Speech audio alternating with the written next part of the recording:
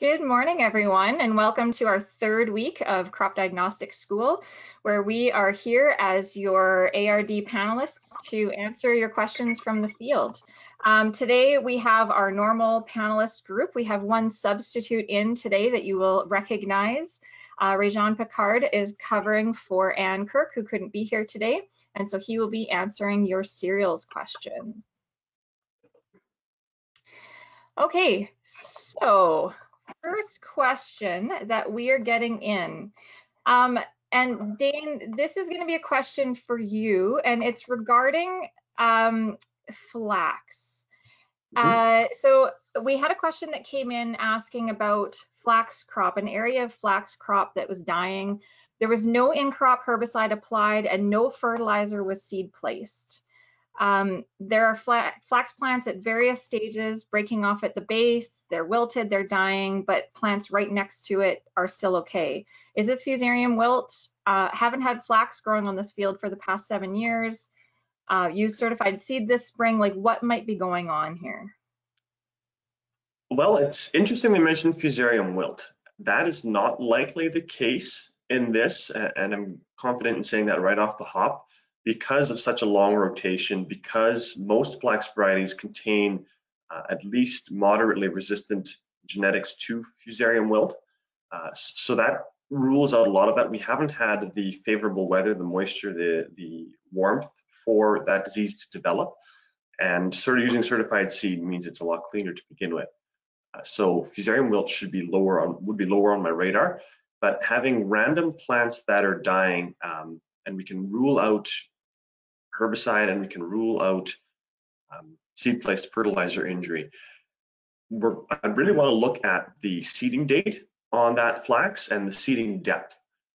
I've seen quite a number of fields, oilseed crops, have some odd-looking symptoms in the past 2 weeks, largely due to what we found was a combination of extreme temperature changes and the extreme heat wave that we've been facing. So flax seeded, mid-May, it's a little bit of a slower growing crop. Made it to that first week of June, that June 2nd to 5th, somewhere in there where we had those extreme temperatures. We had those 40-degree days. We had soil within the top inch reaching also almost 40, 50 degrees in some cases.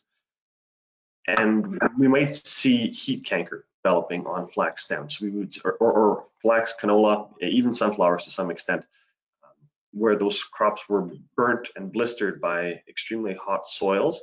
We found that those stems are weakening, they're pinching off, and in the strong winds that followed in subsequent days without a lot of follow-up moisture, those stems got weak, they fell over, and as a result, we're seeing wilted flax that looks smaller because the flax beside it now has grown and become taller. So that is a fairly key indicator there in that instance. So that's what I would suspect is the issue with a couple missing flax plants. Now, hopefully there's enough stand there to achieve a good yield potential, but that will require some plant counts. Thanks, Dane. A question came in as well to our question box, and this question is going to be for John Godlowski. We have had a huge outbreak of alfalfa weevil around the Minnedosa area, causing some extreme amounts of damage to stands. Producers are cutting early to help control this, but should we be worried about damage to the second cut, or is their life cycle going to be finished by then? With alfalfa weevil, they've got one generation in a year, and it's usually the older larvae that do most of the damage. And the whole purpose of early cutting is you're cutting when they're in the stage where they need their most nutrition. And if their food quality deteriorates, if they don't have good food during those older stages, they die. So that's the whole purpose of cutting early, is you're trying to either starve them or desiccate them as the crop dries out.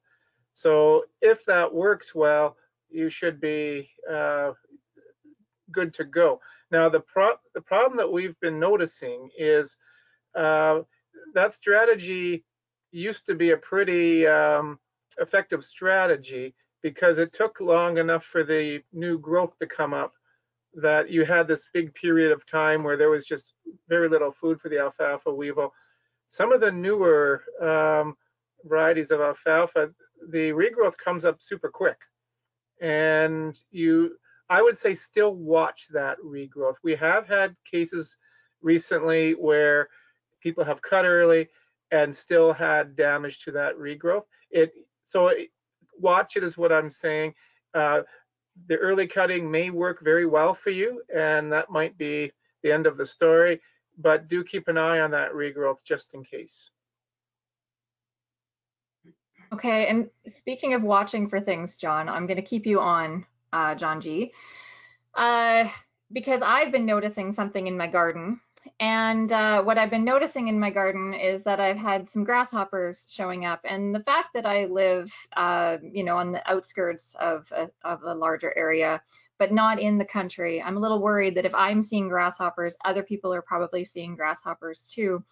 And so, you know, people are seeing grasshoppers in the field edge or pasture. There's lots of flowering vegetation. What do I need to worry about? What kind of control options do I have? What do I need to do at this point while I'm kind of seeing these grasshoppers start to increase?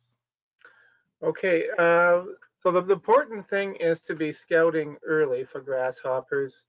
The hatch should be almost done by now. So the next 2 to 3 weeks is really the ideal time to be doing your scouting. And if you've got a heavy population, again, the next 2 or 3 weeks is the ideal time to be doing that control. Now, you mentioned about having flowering vegetation in the area. If you've got any flowering vegetation, that really limits your control options. A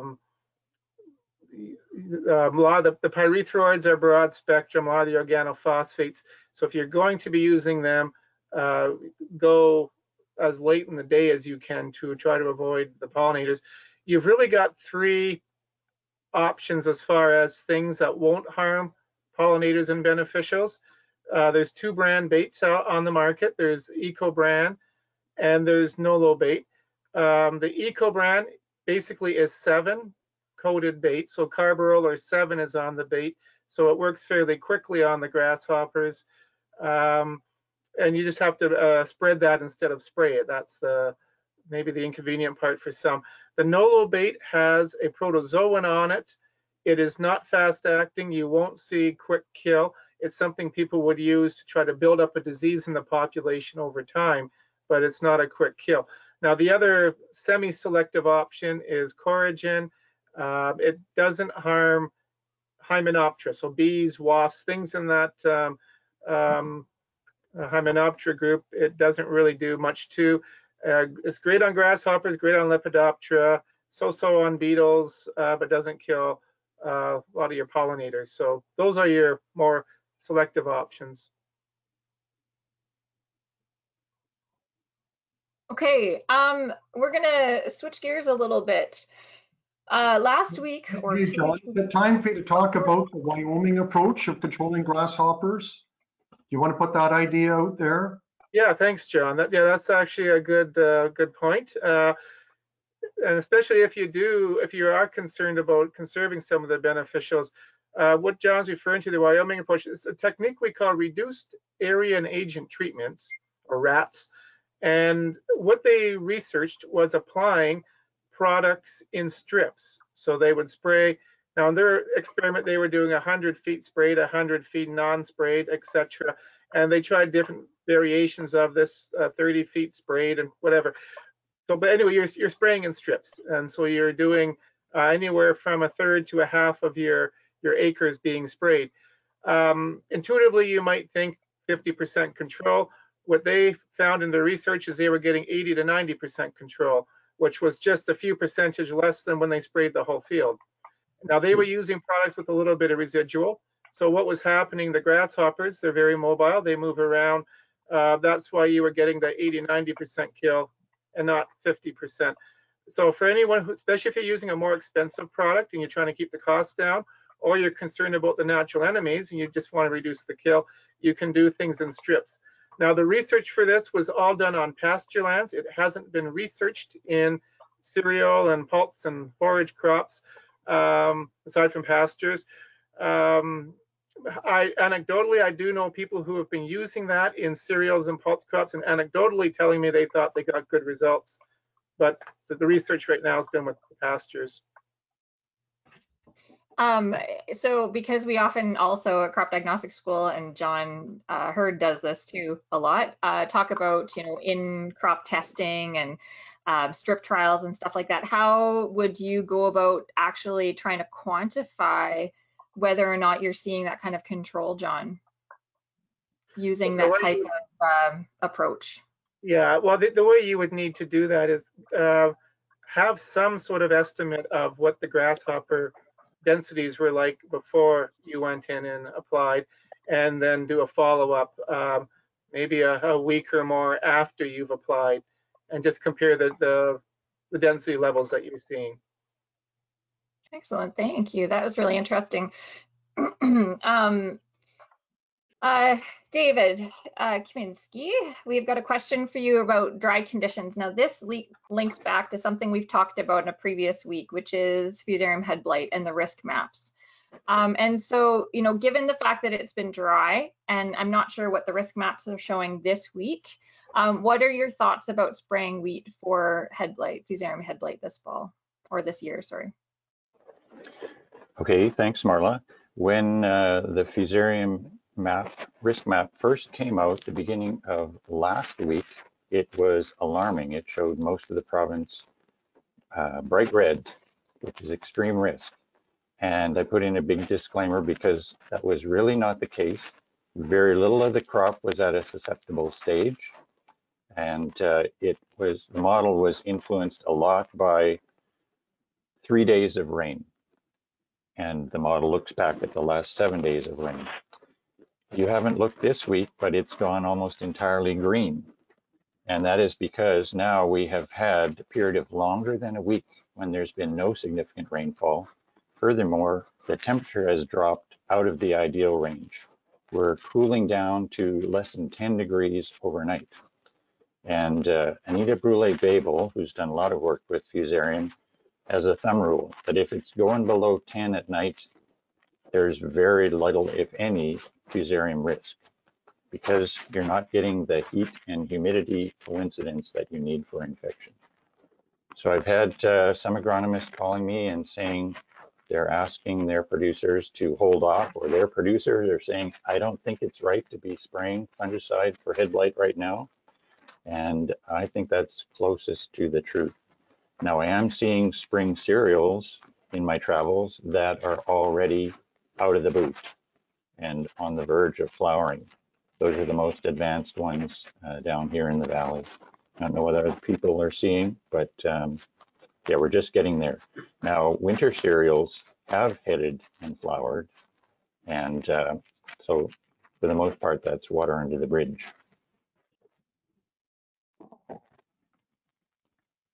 Did I answer all of the points of that question? Yeah, I think so. I mean, it's mostly asking about, basically, or what are we seeing and whether or not we should be spraying, given the risk being now low again. And that's a good thing that maybe the map is showing a more accurate display of what's going on this week. Well, Marla, if I could jump in there a little bit on the disease train. We've had the similar conversations with some agronomists around sclerotinia in canola at this time. David, do you want to enlighten us a little bit more on that? I know canola is a little bit further away from flowering, but we have seen some fields that are stress bolting now and putting out blooms maybe earlier than they would. Do those same risk factors present themselves for sclerotinia in canola? I got to unmute. No, you hear me? Yeah. Yes, Dane, there is some commonality. You really can't have infection starting before petals are falling. They provide the sugar source for the spores that are germinating. You also need free moisture to launch an attack. I have seen quite a number of fields that are in the early stages of flowering. But as you say, it's premature bolting and the canopy is still wide open. So there's very little chance that those first petals that are falling present a risk. Furthermore, we don't have the conditions that are right for aplysia to form and be shooting ascospores Right. around to spread and infect plants. So I think for the most part, there isn't any risk for crops right now, and we'll have to see how dense the canopy gets and how much significant moisture we get over the next 7 to 14 days. Sounds good. Thank you. Okay. Couple questions here coming in for Kim. And Kim, I think you're on. I know we can't see your screen because your webcam hasn't been working properly. So two things that are coming up here. One, Roundup drift into my dry beans. And so if I have a neighbor who's drifted Roundup on my dry beans, talked to him already, but he says the damage isn't too bad. What's my next step, since I think that there's actually more damage there? Okay, thanks, Marla. Yeah, the next step, I guess the first thing to do is obviously talk to the farmer, and the person's done that already.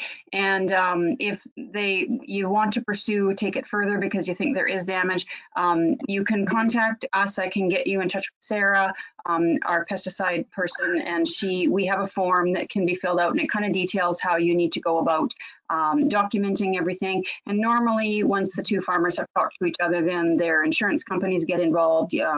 Hopefully everybody has liability insurance. Most of the big farmers, or most farmers, will have some type of liability insurance. And usually then at that point, the insurance companies will take over. But we do have a form that is available that kind of helps you kind of go through the steps. And the big thing too is to document everything. If you think there's been drift already and you haven't sprayed your crop yet, then please get in there and get some, do some assessments before you get in there to spray yourself, because then that just kind of compounds the issue. But definitely everybody's got cell phones. Take pictures with your cell phones. They've got the date and time on them and that type of thing, and try to monitor what's going on and what's been damaged. And there's not a lot you can do once it's been damaged. I am not a fan of spraying products on to try to decrease stress and this and that, especially like not something from spray drift. But so I'm not really a fan of trying some of those things. I really don't think that those work. So at this point, you just need to document everything and again start talking to your insurance company, and they will take it from there. Not a fun situation to be in, but unfortunately, it's probably a situation that we see more often than we would like. And good advice there, Kim. Thank you for that. Another question for you, and this is, some people are talking about seeing striping showing up in some cereals. And is this a carryover from group 2? So I guess the question then is, like, how do I diagnose when I'm seeing group 2 carryover? Yeah, it can be group 2 carryover, and we are seeing it in other crops as well as the striping in cereals. And it does start to show up about now, maybe a little bit later this year than normal, but usually by June we start to see it. So lots of times with herbicide residue, your crop will come up quite nicely and quite normally, but as it starts to get bigger, all of a sudden it seems to find the residue, or we've got a bigger root system and it's rooting into more soil. It gets to a certain stage, like I said, usually by that early to mid-June sometimes, and all of a sudden we start to see these symptoms show up. So you do need to rule out that it's not a spray drift, because that is possible, and sometimes we end up having both on the same fields, which is really fun to try to diagnose. But then you start looking at history, and we are definitely seeing some group 2 carryovers this year. So you're going to see them mostly in the poor areas of the field. So your eroded knolls, a lot of it has to do with pH, and we know when we lose topsoil off those knolls, then we're into the subsoil, which has a higher pH. There's usually less organic matter in that subsoil as well, so it's kind of a double whammy in that case. Got usually a higher pH and lower organic matter. But the biggest thing, and if you look at quite a few of the labels, they'll actually have specific rainfall requirements in the year of application. So that was last year, And when these herbicides were applied, when you look at the recropping restrictions on them, a lot of times the recropping restrictions will have an asterisk or some type of a note that talks about pH and organic matter and having adequate moisture. And the biggest thing is not adequate moisture. We did not have anywhere near a normal year last year for moisture, so the herbicides didn't break down like they should have. And in that case, we do see more carryover than we would expect to see. But like I said, there is disclaimers on some of the labels that talk about that. You can't make it rain, and we certainly couldn't make it rain last year. It just takes time to break it down. From here on in, will it be all right? It depends. Every case is different. There might be plants that don't recover. Lots of times too, with a group 2, you'll see yellowing, you'll see striping on your cereals. Sometimes it's a bit of a red color. With broad leaves, you'll see usually yellowing, especially at the growing point, and you'll get the growth will pretty much stop. And if you have areas of the field that maybe didn't get sprayed, or you have an adjacent field that's very similar, you'll be able to kind of compare them. But the problem with a lot of this is even if the plants recover, it does slow them down, and they kind of stop growing for a little while, and then they might get going again, but it does delay them. So another place to watch too is your headlands, any place where you've had overlap, any place where you've been turning, that type of thing. With GPS, we have very little overlaps like we used to have, but there might be some, so you might be able to pick up those strips in the field as well. So your double application rate, and then also where in the areas of the field with the higher pH and the lower soil organic matter. That's where I'd be looking for it the most. I love that you start talking about eroded knolls and eroded areas as being an issue, because of course that's near and dear to my heart. So but we can get into that in another day when we start talking about landscape restoration and other ways that we might be able to manage those areas, but it takes a little bit of effort to kind of fix those eroded areas, which can have a lot of benefits in the long run in terms of decreasing some of these risk areas. A comment, I guess it's more of a comment, came in that leaf tips are showing up, or tipping is showing up in wind damaged areas. So, you know, we might be seeing true striping. We might also just be seeing some of these impacts on the tip of the leaf. So being able to, does anybody have a comment that they want to make around being able to kind of see where the leaf is actually damaged to determine what that damage then might be caused by? I'd like to hear John Hurd's take on it, just because I know we might be misdiagnosing maybe some nutrient deficiencies with the dry conditions. We have had rain, but overall we are still very dry. So I'm wondering, John, what would be some lookalike symptoms from that, like that we'd be seeing on our cereals, like the striping or the leaf, the edge burning, that type of thing? Yeah, you're too cruel, Kim. You're pointing out my boo-boo from last year. Yes, I was out and I misdiagnosed some copper deficiency, which we often see in wheat as characteristic pigtailing or burning of the tips. Easily confused, I like to say now, easily confused with weather stress and wind damage. And so I pointed out my fallacy in old age by simply doing tissue testing and diagnosing it that way. And I've been out seeing a bunch of these. And another boo-boo last week, I said, this is zinc deficiency in this striped corn. No, the tissue test showed it was sulfur deficiency. So the older I get, the less good I am at diagnosing visual deficiency symptoms, and I rely more and more on the laboratory to be the truth serum that we need. And that'd be my encouragement for agronomists too. Before you pull the trigger with another spray, get a test done, and we can get quick turnaround. And then if it is with micronutrients, the fix is generally fairly rapid, so we have options. No fair, Kim, I don't like it that you pick on the old guy, but anyway. I'm sure no, I'm just comments on that too. Well, I'm just thinking too, from my perspective, if we think we're coming into something where we might have some drift or we might have some residue, I'd like to rule out those other things as well. I mean, we lots of times do have compounding issues on some challenging soils. Some of the lighter soils, they're dry. We've been dry for a few years now, so we may have compound issues. And I think there's no reason to not do a tissue test. Easy to do. I've always had great luck with the ag I vise. don't need your pity. I don't need your pity. Let's Yeah. move on. Okay. I Mark, just love. is there time for another old guy to get a word in about striping and wheat? Yes, go for it, John G. I Okay. think that all the old men should be allowed to speak today. Okay, very good. So the one thing we're noticing in mainly the eastern part of the province is some long white streaks in the upper leaves of the plant. If you look really carefully, there's a tiny little oily looking blob near that streak. That's cereal leaf beetle. If they wear their feces on their back, that's why they're oily. If you rub that off, they're yellow. And regardless, they leave these white streaks on the leaves. If you do see that, first of all, note that it's cereal leaf beetle. Secondly, give me a call because we've been releasing parasites for this insect. They're doing a great job, but we're trying to determine what the levels of parasitism is in different areas of the province. So we've got a few samples already, but we need lots more. So if you're seeing that type of white streaking in wheat, please give us a call, give me a call, and we'll collect the sample and look for parasites in them.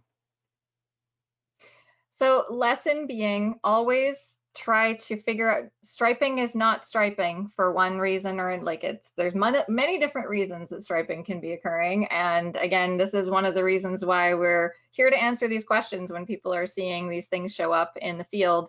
And a lot of times, and John, it's not just John Hurd, it's not just because you're old. Tissue testing is still a good thing to be able to verify what you're seeing as the reason what you're expecting to see, even though you might not actually be guessing correctly anymore. So a question also has come in here about seeing things in cereals, whiteheads and fall rye. And so Rajan, I'm going to have you comment on this one. We've talked in previous weeks that this could be stem maggot. John G has talked about it, and in that case that you would expect that you can pull the head out and it should detach easily. But seeing some fields where there's these white heads and you go and you tug and they're not coming up easily, what might be going on?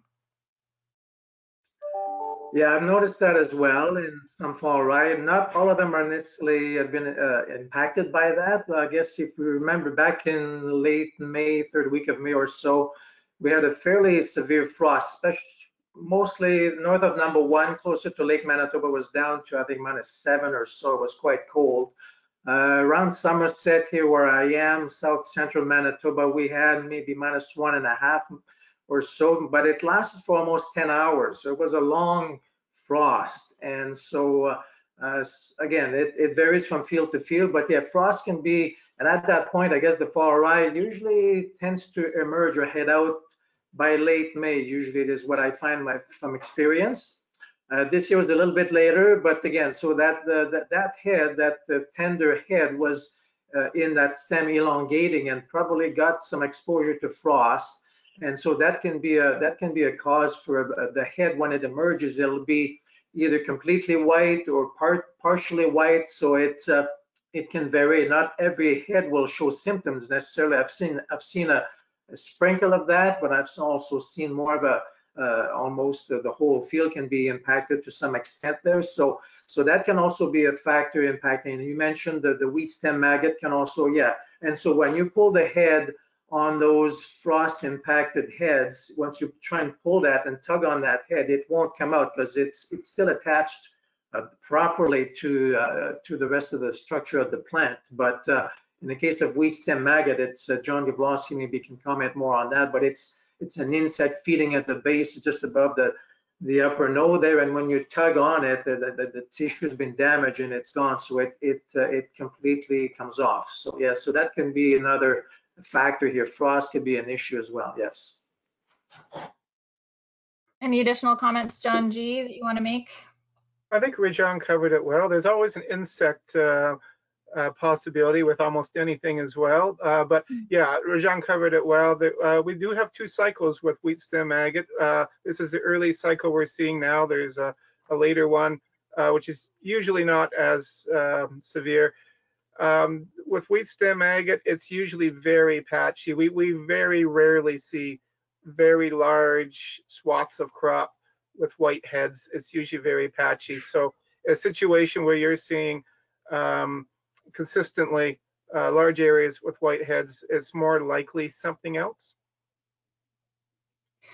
And that is another reason why you want to get out in the field and actually diagnose what's going on, that you can't just tell one versus the other by just driving by and seeing the field from a distance. And so I know that there's probably more that we could add on some of these comments. I think likely the crop pest report, if you can stay tuned for that, some more of information will stick around that way.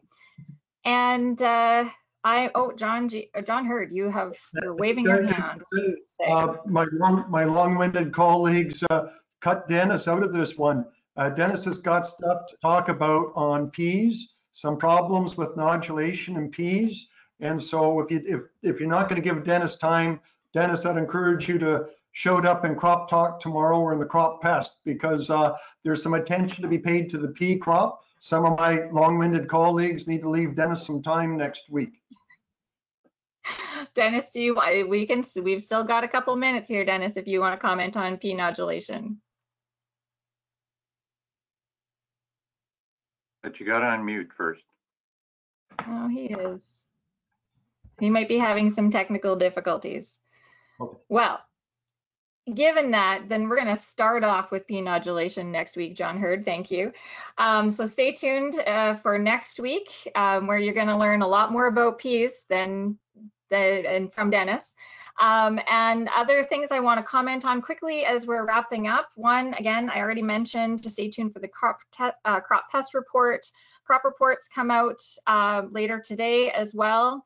And the other thing that I wanted to mention too is that if you are attending the Crop Talk on Wednesdays, we're on the panel again on Wednesdays, so that's tomorrow at 9 o'clock. So if anybody is looking for more information or hasn't already signed up for Crop Talk, it's a great opportunity to do so. You can go to the government website and just Google Crop Talk, and the webpage will come up with a link in order to register. So thank you again for your attention and your questions this week, and we will see you guys next week for your 4th installment of Crop Diagnostic School. Have a great day, everyone. Thanks. Bye. Yeah.